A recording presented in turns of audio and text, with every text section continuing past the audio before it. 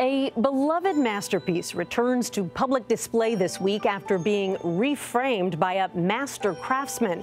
In tonight's Weekend Journal, CBS's Charlie DeMar takes us inside the Art Institute of Chicago for a sneak peek.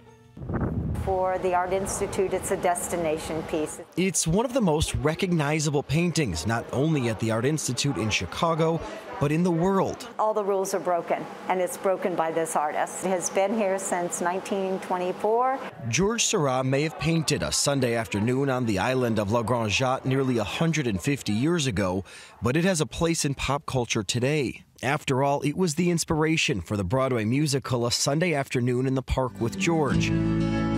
It was on full display in a memorable scene in Ferris Bueller's Day Off. This little girl is very, very famous because he stared. They have this amazing hypnotic relationship. The painting even inspired a modern-day meme. It's a work that everyone, when they see it, they can't believe they're seeing the real thing.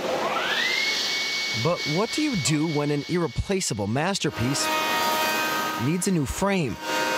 It's hard trying to second-guess a genius, that's for sure.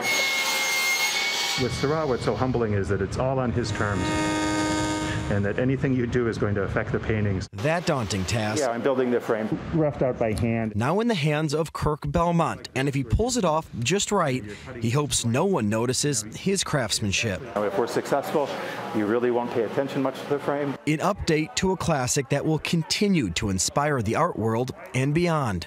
Charlie DeMar, CBS News, Chicago.